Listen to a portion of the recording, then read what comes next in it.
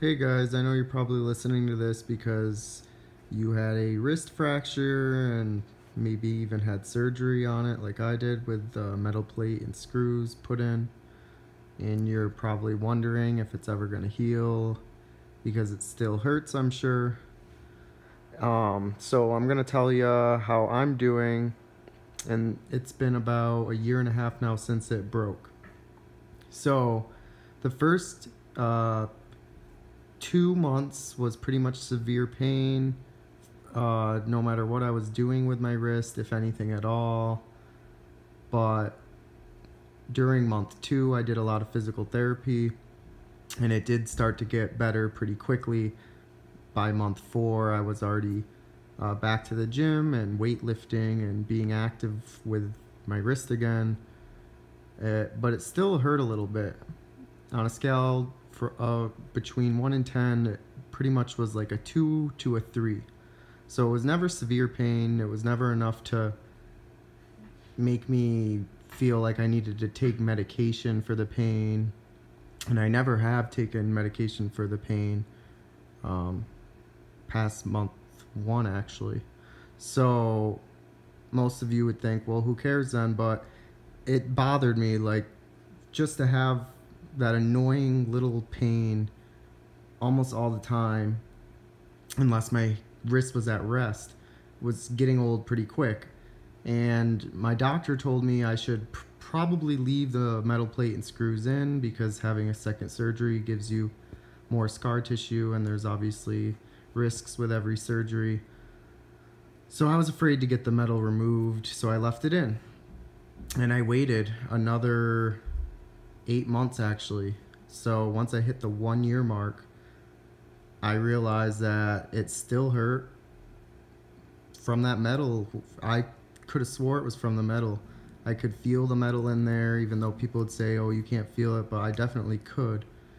And it would kind of twinge a nerve when I would pinch something or grasp something, or make a fist even sometimes. I could just feel like a nerve twinging or something, and it's just really uncomfortable. So I asked my doctor about it, and she said, you can get the metal removed, but we can't guarantee that's what's causing the pain. So basically it left me just completely undecided. I didn't know if I should get it out or not. My doctor wasn't really helping me answer that question. But I took the risk and I got it out because I truly felt that it was the metal plate right here that was causing my pain. So I had surgery again, and I got the metal plate and screws removed. And now it's been 5 months since that second surgery. So 5 months since I've had the metal plate and screws out of my wrist. No more metal is in there. And what I can tell you is that at first you'll maybe regret doing that second surgery, because for a whole nother month or 2 your wrist hurts a lot. Not quite as bad as it does the first time around, but still enough to really affect your life. You can't use your wrist for pretty much like a month, and then you have to do more physical therapy. But all of it's easier than the first time around. That, at least for me, it was.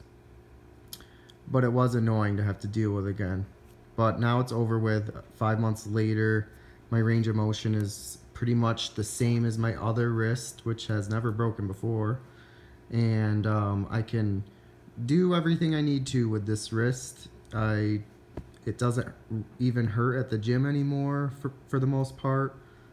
That annoying pain from a nerve that I could feel from pinching and grasping objects, that went away. I no longer have that weird twinge. So for me, getting the metal out was worth it, but my doctor never really told me it would be, and just kind of left me to decide that on my own. So if your doctor's doing that same, thing to you, maybe you should get it removed. And they say you have more scar tissue. Well, yeah, I guess, but it looked like this before I even had the second surgery, it already looked like that from the first surgery. So I honestly don't feel like I have more scar tissue. I think the amount of scar tissue feels the same as what it was after my first surgery when I got the metal parts put in. So I wouldn't worry too much about that.